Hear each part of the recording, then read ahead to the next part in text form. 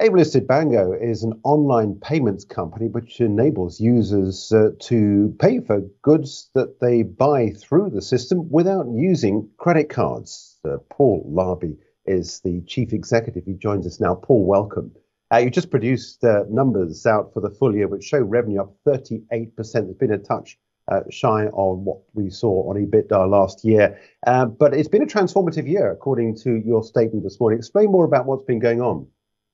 Yeah, I think there are two elements that are part of that. I think fundamentally the Bango business is really going strong. The organic growth within the business has never been stronger.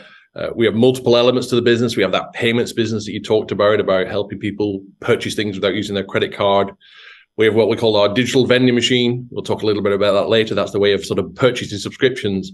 And then we have the Bango Audiences business, which uses all that payment data to help marketing teams find new paying users and target based on what we call purchase behavior. And so the business has really grown strongly over the past 12 months. But one of the reasons it was a transformative year is we acquired the payments business of NTT DOCOMO, which previously traded as DOCOMO Digital. That in effect, shot us forward 2 years in terms of our growth trajectory, brought $3.5 billion of additional spend onto the platform. That means we exited last year with a run rate of about $8.6 billion worth of transactions that flow through the platform every year, and really just solidifies our position as a leader in the market. So yeah, I think transformative year is a good description. Yeah, let's pick up on that point you mentioned about digital vending machines. Explain more about this business and how it contributes. Yeah, so for us, the digital vending machine is really a way of enabling what's sometimes called in the industry super bundling, and that's where you get, for example, your broadband provider at home providing you third-party services that they sort of bundle or add on to your sort of broadband bill. So you can imagine buying your service from BT, and you can get Netflix or BritBox or McAfee, and have all those different services added on to your BT bill. And really, it's really becoming accelerated. And we have customers now, for example, Verizon in the US with their Plus Play offer, who offer 20, 30, 40 plus different potential subscription services that you can charge onto your utility bill. We're in an economy where the digital subscription economy is growing really strong. There are subscriptions for everything now, from not just video services, music and games, but razor blades, coffee, you name it. There's a subscription for it. And super bundling is a way of helping users manage all those subscriptions, put them all in one place, and create a sort of a cost-effective way of putting all those subscriptions that they use on a daily basis, so they can add, subtract, pause, bring on new subscriptions, all in a very simple way. And it's a way of helping people like telcos differentiate their first-party services. And you also mentioned Bango Audiences. Explain more about this. I mean, I know your reach goes far and wide. How does this interact with other commercial organizations, and how does it bring money onto the balance sheet for Bango? So what in processing those payments and charging things to phone bills and the use of the digital vending machine, we've generated this huge volume of payment data. I mentioned a little while ago, it's sort of $8.6 billion worth of transactions through the platform. What we realized, actually, there's a massive value in that data. And if we use it in the right way, and we sort of basically group users together based on what people buy, how often they buy, and what they purchase, we can create targeted audience for marketing teams to use so they can help find their next paying user. For example, if you're an app developer who's launching a strategy game in Taiwan, rather than just market based on soft indicators such as what people have searched for or what people have liked, you can market to a group of people who have a history of making purchases in similar games in the same geography. So it's a really, really strong mechanism for helping you better target your marketing campaigns. And it generally helps marketing teams increase their effectiveness by between 2 and 9 times. So it really is a fundamental step change in marketing technology. And for Bango, it's a double-sided benefit. We charge for the use of that service, but as users purchase more services, we also create a charge from processing those payments. So we have what's called the virtuous circle, where the more payments we process, the bigger volume of data we have.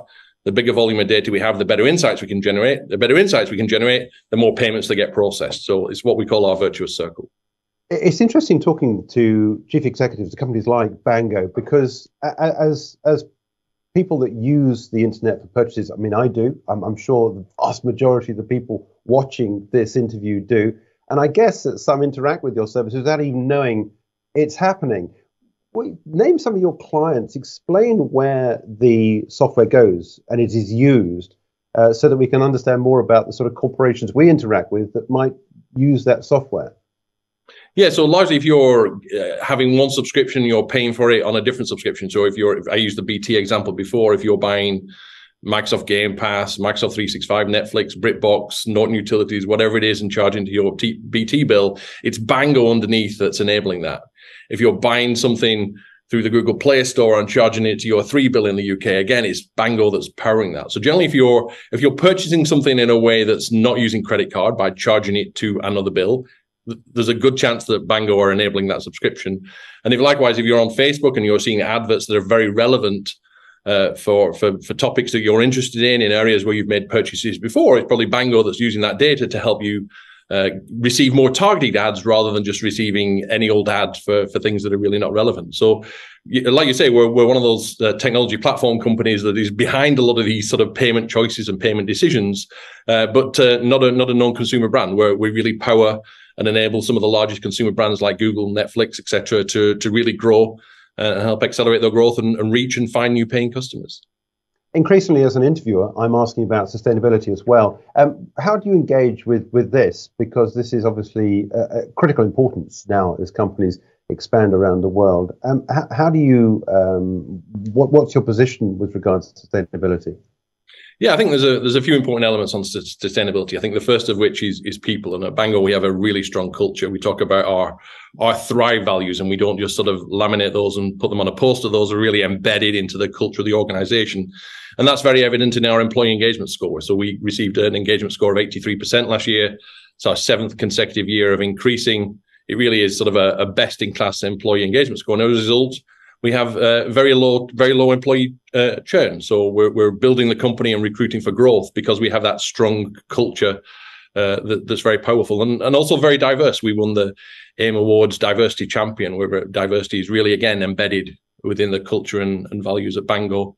And then we have the environmental aspect on top, and we committed a few years ago to being carbon neutral.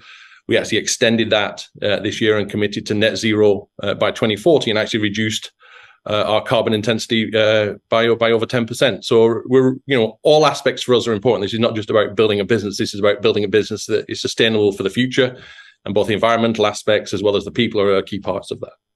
In a time when we're obviously all looking at cost, does this add much to the bottom line in terms of the costs that you're expending to drive the business forward with this move with sustainability?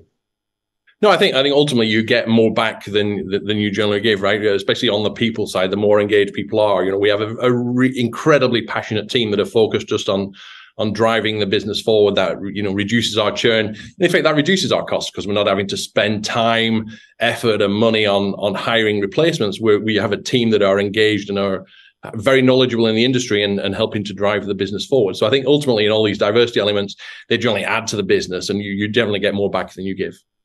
Yeah, we've been talking about your full year numbers up to the 31st of December. How's the new year started? Here we are now, very close to the second quarter of the year. Can you believe it? How has this first quarter gone? The first quarter started very strong, especially from a digital vending machine perspective. And I look at the new deals that we've landed in this quarter, and that's given us very, very strong confidence for the year ahead. And as a result, we've increased our outlook for recurring revenue, increasing it from, we'd previously indicated, around $7 million at the end of this year as the exit ARR rate. We're now saying that's going to be $10 million. So, and that's all due to the success that our existing customers have, but also due to the traction we've got in the first quarter of the year in terms of bringing new customers onto the platform.